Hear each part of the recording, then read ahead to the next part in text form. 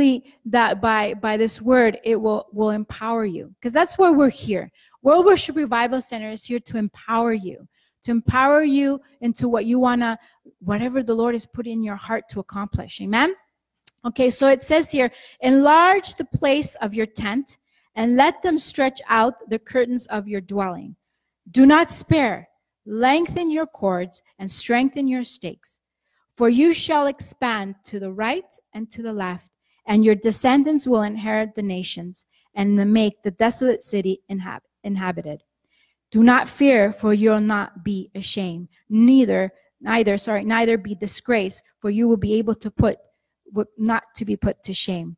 For you will forget the same as your youth, and you will not remember the reproach of your widowhood anymore. And so I was meditating on this word, and I was like saying, okay, Lord, there's something here you want to say. Now we know that this is the time of the Old Testament, Israel, and the Lord was speaking to Israel, how, they're the small people, and how he was just telling them how great they were going to be. And I just believe that word is for us to do as individual and corporally, to say, how even though you're small, you may look that you're small, but you're big because you have a big God. And so when I was looking at this word, I was saying, enlarge the place of your tent. So I really feel the Lord is saying, enlarge the way you think. Think big. And many times we don't think big, because remember when we talked about the poverty mentality, which is a set mind of this is it, and this is all I know what to do. But God wants to enlarge our tents. He wants to enlarge our brain. He wants to enlarge our mind, a way of thinking. And for that to happen, there's three things that we're going to talk about. So I'm going to get there. So he wants us, and it says, stretch out, extend, think differently. He wants us to think differently. And many times we've been for years thinking in these patterns that we have created. Maybe, remember I talked about how many times our patterns and our cycle in life, we have created that because that's the atmosphere or the environment that we grew up in. So if I grew up in an environment of negativity in my home, that's what I created, and that's what I'm going to recreate again if we don't stop it. The word says that every plant that my Heavenly Father did not plant must be uprooted. And sometimes there's been things that the enemy has planted in our lives, lies and deception, and those plants are giving fruit. And so I really believe that where there's a fruit, there's got to be a root cause. And nothing comes without a cause. There's always something that happens in our lives that there's a cause. And we tend to look at the fruit. And so many times that fruit keeps reproducing. So we sometimes don't think about how generationally, how we are affecting not only our lives, but what's to come in our children and our grandchildren. So when we think about us or now, we don't have to think, well, that's okay, I'll deal with it. If you don't deal with it, your children will have to deal with it, and your grandchildren will have to deal with it. And so that's something so true and profound. I normally don't watch this program, but I watch it just out of curiosity, because I like to analyze people's behaviors. And I just trying to put it in, and I start discerning, well, now I know why she's doing this, and I just start playing out. And there's this show about young teens that get pregnant at the age of 16. And there's one particular girl, 16, she got pregnant. But the thing is what is so profound, that the grandmother got pregnant at 16 out of wedlock. The mother got pregnant at 16 out of wedlock, and now she's doing the same thing. It's the same pattern. And if they don't know the Lord, that pattern for that child, guess what's going to happen? It's going to be the same pattern, because there's a plant there that the enemy planted and has not been uprooted. And so the same thing, the grandmother did never marry the father of her child and end up leaving her. The daughter, same thing. And this girl is ending up with the same problem. So you can see the pattern of its bitter root judgments, probably a lot of judgments that were set up, and it's just setting them up for failure. And so there's a lot of things that we are reaping, and where we need to uproot those things, And so I think I just found it very interesting how that many cases in our lives. It can be many things that where there's repetitive things happening in our lives, and now our children are the ones that are harvesting it as well. And then again, it gets planted, and it just nonstop. So we want to cut it up from the root. Amen? From the root, and it has to be uprooted. Otherwise, we're just repeating the same story. And we want blessings. Amen? That's what we want our children and our grandchildren to reap, is the blessing. But today is the day to make a decision how we're going to do that. So if there's stuff in our lives, there are patterns in our lives that are constantly being reproduced, we need to uproot something in our lives so our children and our grandchildren can be free from that. Amen? Okay, so it says, I like when it says, spare not. And spare not is do not hold back. Many times we've been held back. We are contained by the mindset, the way we think. And so God wants to expand that. He wants to break through those areas in our lives so that we are not doing the same thing over and over again. And so we don't want to be contained. Amen? That's so important. We don't want to. So in other words, it says, lengthen your cords. Lengthen your vision. How's your vision? How do you visualize yourself? How do you see yourself? It's so important how you visualize yourself and where you're going. Because when I say, well, that's it. I'm done. Who cares? Life is life. And I'll just, wait and see what happens. It's like that song, que sera, whatever will be, will be. Only the future will know. No, there is a future. There's a good future. There's an awesome future that God has for us. Doesn't matter what age you are. Moses was used at 80. And he was in his prime. So it's never too late. They say the new 80 is the new 50, the new 80, the 80 is the new 55 or something like that. That sounds awesome. That means I'm 20. Anyways, so I think it's awesome to really know that, it doesn't matter our age. It doesn't matter where we're at. He wants us to have vision. His vision, how he visualizes us, and it says strengthen your stakes, which in other words, your foundation. How is your foundation? Is your foundation well? Is it strong? Is it steady? Can you build on that foundation? And that's so important to know, because when you build a home, if the foundation is cracked, you won't be able to build a home on that. They would have to re-dig it and restore it. Like Ross, all that stuff about foundations and stuff. So it's so important to understand, the foundation. What is your foundation? It's so important that we know who is our foundation, which is the Lord. He is our rock. Amen? Okay, so we all know that we're starting the Rosh Hashanah, New Year, that's coming up.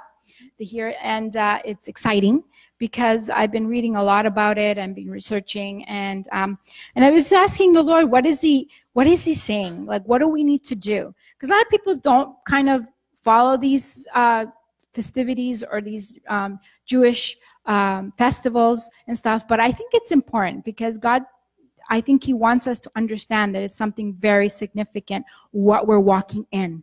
And I think I'm more excited about the Jewish calendar than our normal calendar that we do, the New Year, Gregorian. Is it the Gregorian calendar? I think it's more exciting the Jewish because there's a meaning, there's fruit to it. There's a meaning to everything that when we position ourselves, we will see the changes and the glory of the Lord. Amen. So one of the things I was just asking the Lord, there was 3 things for us to enter into the new.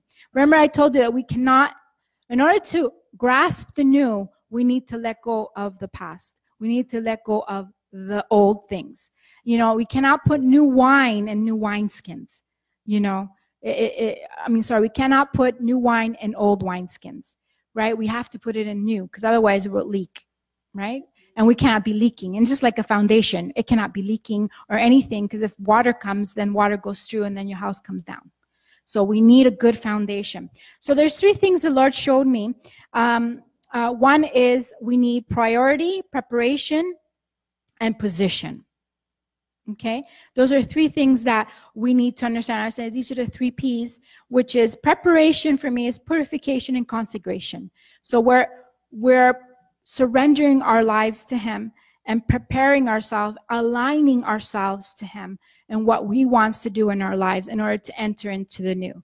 And so there's This is one of the things that we need to understand is what is defiling us. Is there things in our lives that are holding us back, that are defiling us, that's bringing contamination or whatever sort of thing that the Lord wants to uproot from us? Is there bitterness? Is there unforgiveness? Is there all those things in our lives that need to be uprooted so that we could walk into the new?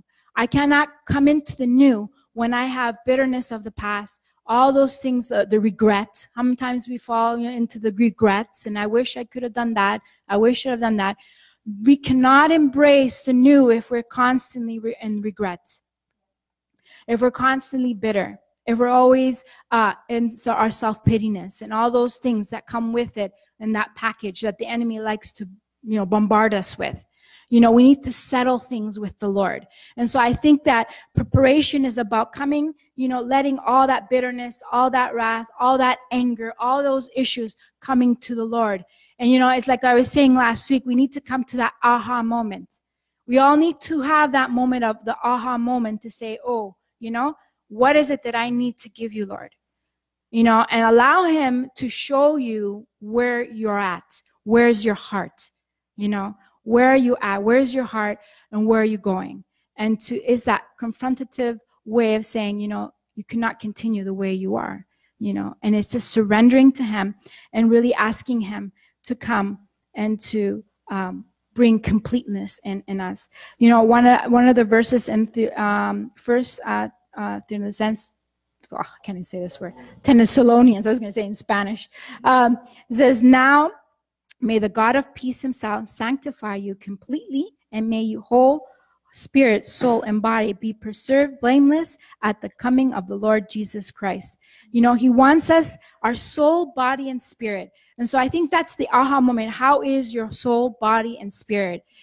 How is it before the Lord? How are we walking in the Lord? So that's why it's so important to be accountable to the Lord and asking the Lord to uproot anything that he needs to uproot, because he's coming for a church that is without spot or wrinkle.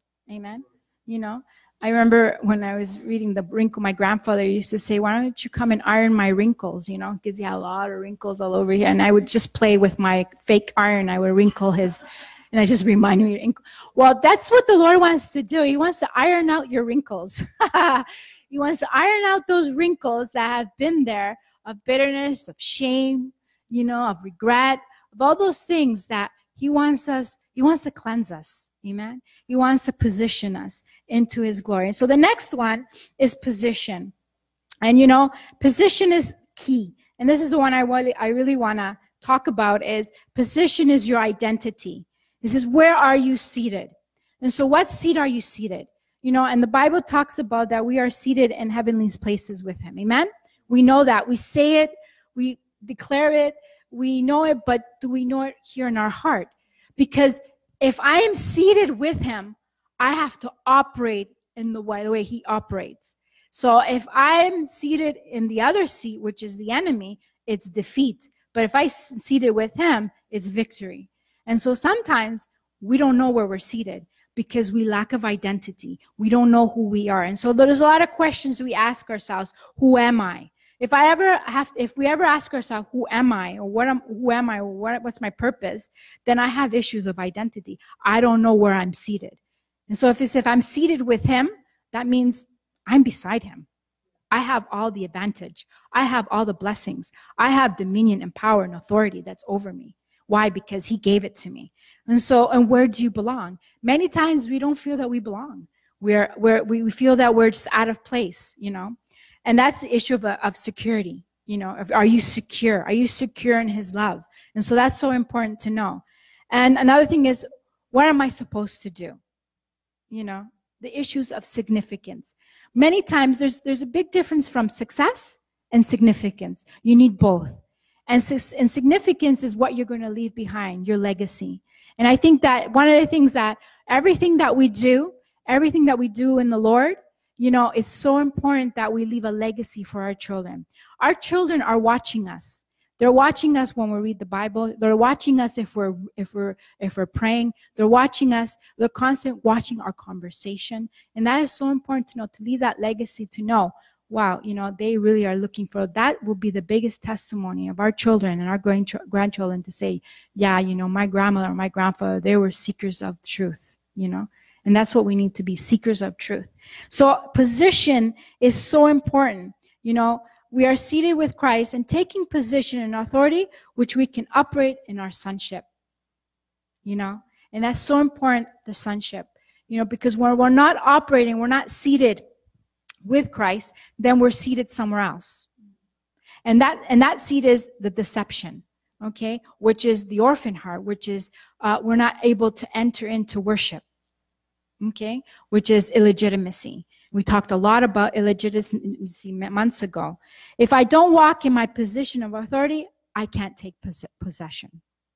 So I need the priority in my life to seek him, preparation to know where I'm at, my aha moment, and my position of authority as a daughter or as a son is so important, where you're seated, in order to enter in what God wants to do. If we still are struggling with identity and where am I going and what am I supposed to do, I don't know who I am, and then we need to go through the three. We need to ask the Lord, what's my priority? What's first in my life? Second, what is the preparation that I need to do in order to come into that awareness, that aha moment of the Lord? And third is, of course, is our position. So if I'm not positioned, aligned with heaven, then where am I positioned? Because the only way that I can possess, I have to be positioned and occupy. See, the Lord says that he has given us authority and dominion. He has given it to us. But are we seated with that? Do we understand the power that comes with that? And sometimes we don't, because doubt and fear, that comes many times to visit us, right? And it should only be a visit, and you say, leave. You get out. But many times we entertain those thoughts. We entertain the thought of fear, on the unknown. Where am I going to go? What am I supposed to do? And so that tells us that our position is lacking. We don't know where we're seated.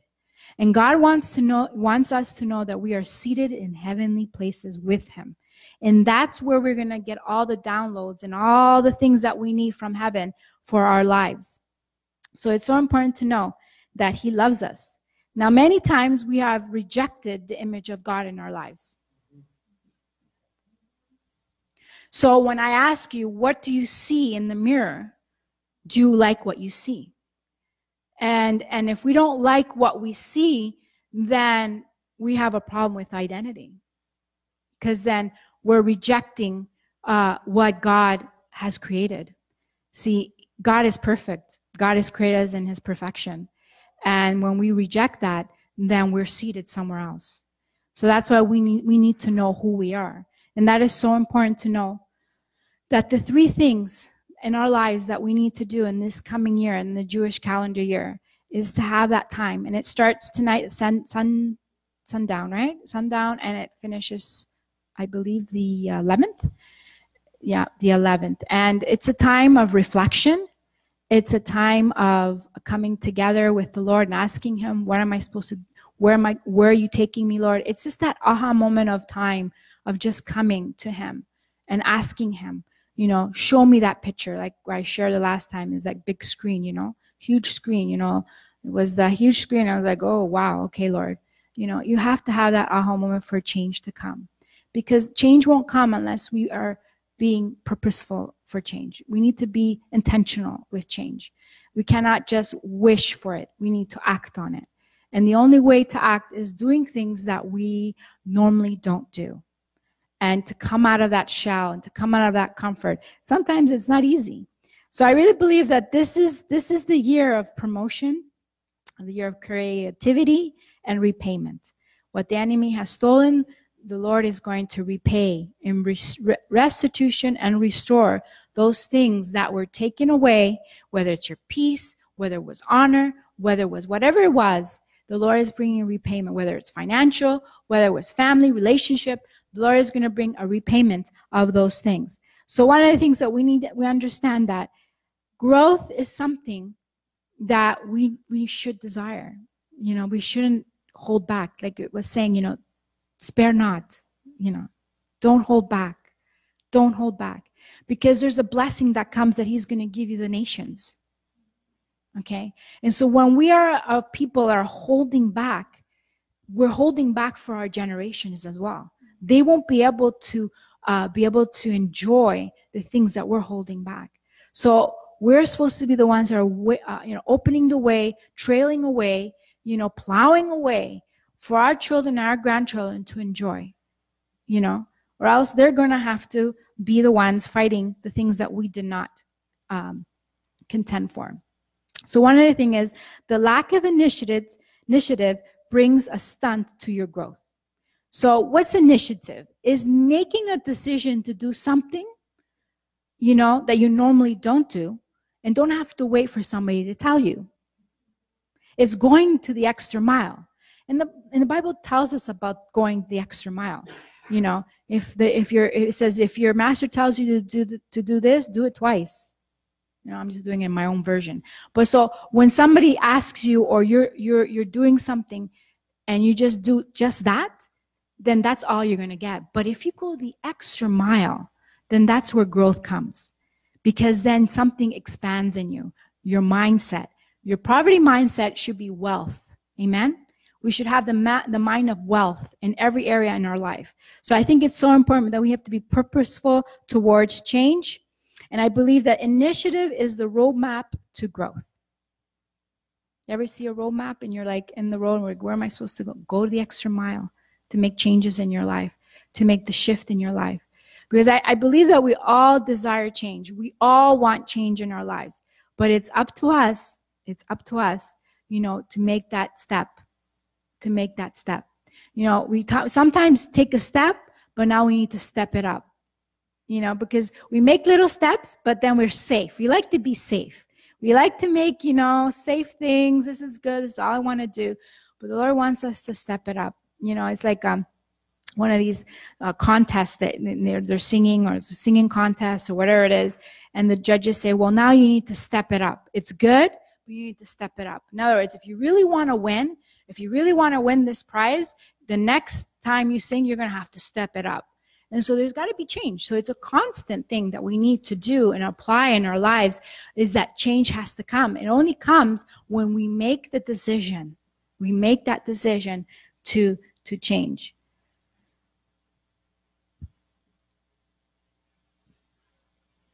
So I think one of the things is that we need to understand the importance of hearing God's voice.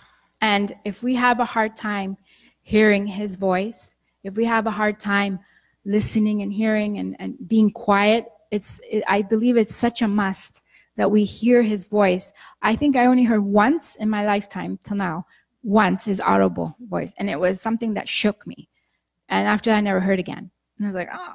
But there's other ways that God speaks. It's not just the audible. He speaks through his word. He speaks us through impressions. And so those things that we need to cultivate in our lives. And so one of the things I was meditating is that many times we rely a lot on the prophetic word. We're wanting people to give me a word. Give me a word. I mean, a lot of people come out to, can you give me a word? And it's like, what did you do with the last one? And so we're constantly trying. So if we're having a hard time hearing his voice, and then that's where we need to come into the 3 Ps, right? We need to come into the priority, preparation, and position.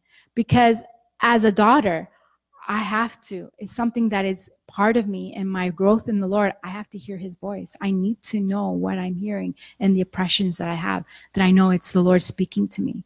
And so I think that we need to, not only prophetic words are good, they're awesome. We need the body, we need the gifts, we need all those things that God wants to speak to us. But also your alone time with the Lord is so important to hear. It's so important. That's why you need to know where you're seated.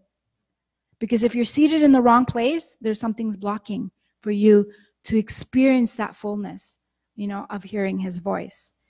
So I think it's so important, and intimacy is key You know, it's key for everything that we do. It's having that alone time with him and that quiet time. And many times in your prayer time, you just need to be quiet and just allow him to speak and just allow him to just speak to you. And I'm telling you, when there's that quietness in your soul, he comes and speaks to you. He comes and speaks to you on anything that he knows that you need to change in your life. We all need change in our life. We all need things in our life to change. But it's up to us. It's up to us to uproot any system or any patterns that are in our lives that are constantly repeating and repeating. We need to come and uproot that. And we have the authority to do that because in his name, there's power. Amen. There's power in his name. And so we need to uproot any repetitive cycles that we are constantly repeating, and probably seeing it in our kids as well, or our grandchildren. We have the authority to say, it stops here. I'm done. You know? And when you say, I'm done, then something changes. You know, and I remember my son David, the one that plays the guitar, when he was about 8 years old, 10, because it's all about taking authority. Okay? When you take authority and you're in that position of authority and you know you're seated with him, you have authority. Amen? And so I remember David was taking a puffer he didn't have asthma, but he had issues of breathing sometimes when he would get a cold or anything really bad, and he would really, really get stuffy and stuff. And he had to take this puffer, and when he was crying most of the time because it was awful. The flavor was just horrible. And it was just disgusting. And when I just gave it to him last night, I said, I'm done. You're healed in the name of Jesus, and I'm throwing this $100 puffer in the garbage because that's how much it cost me every time I had to buy that. It's done, you know? And ever since I did that, never again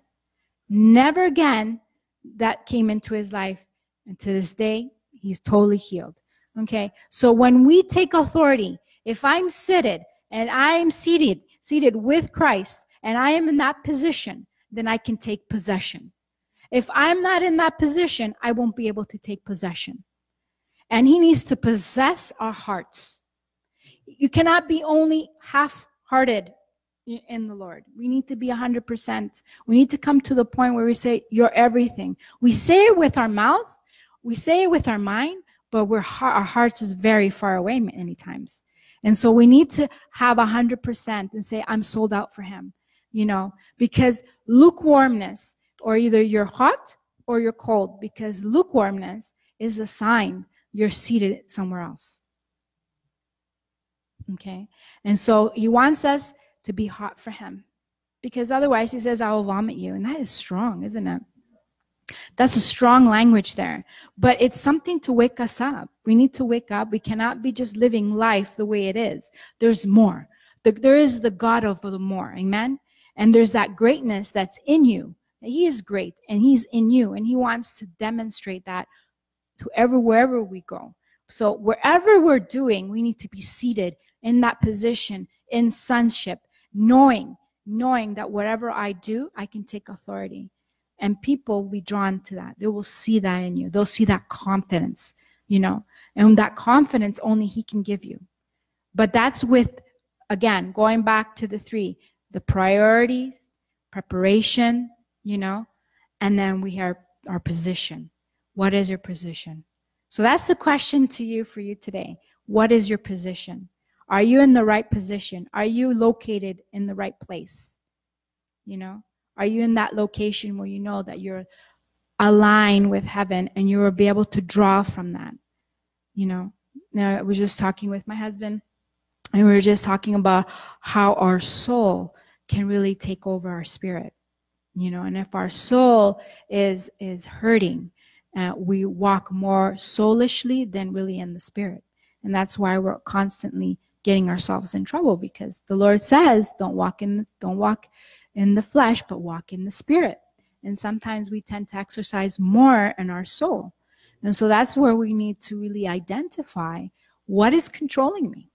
You know, is it my soul controlling me, or is it the spirit? And so we need it's a battle, right? We're in a battle. Our flesh says, no, I want to go do this. And our spirit says, no. So we need to edify our spirit, and we need to really come into that position. If anything you get today, remember this. If you're not in position, you won't be able to possess. You won't be able to possess the things that God wants you in your life. We're constantly battling. We're constantly striving. We're constantly trying to do things. You know, it's just like Friday, Marisol was talking about how many times we're working hard doing a lot of things. You were talking about ansioso, and that word translating ansioso is working hard at something, but you're not being fruitful. You're not being fruitful. You're doing a lot of good things, but it's not being fruitful. And so sometimes we can be caught up in that is not fruitful because we're walking in what we want to do and not what he wants you to do.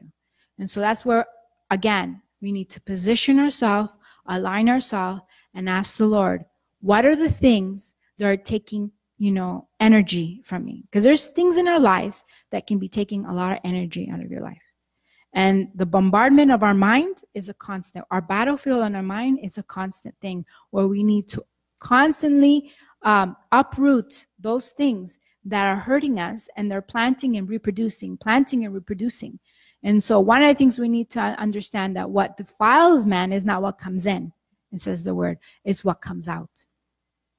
Okay, so our confession, what are we saying? What are we speaking? Those are the things you're creating. Your words, you create. And when you create something, whether it's negative or positive, that's what you're going to get. That's the results. So I think that we need to understand that positioning ourselves with heaven, aligning our lives, walking in the Spirit, and learning each day, hearing his voice, hearing what he wants us to do. That is the key for us to enter into the new. Amen? Amen. Well, let's go stand up and let's pray. Father, we just thank you, Holy Spirit, that you're here in this place, Father. We bless those who are watching, Father. We bless, Father, that this word will go all over the world, Father, and in every heart, Father. I ask you, Father, that you bring revival, Father, in our hearts, Father. And, Father, that we can come knowing, Father, what is the priority? What is the preparation? What is the position, Father, that you have for us, Father? And we know that every plan that you have for us is good, Father. So we bless those who are watching. I bless you. I thank you. I thank them for them watching faithfully, Father, that you will show them that aha moment in their lives, Father, that they will know what areas they need to change, what areas that they need to align themselves into God, Father. We bless them in the name of Jesus. Amen. So, Father, I just bless every person here, Father.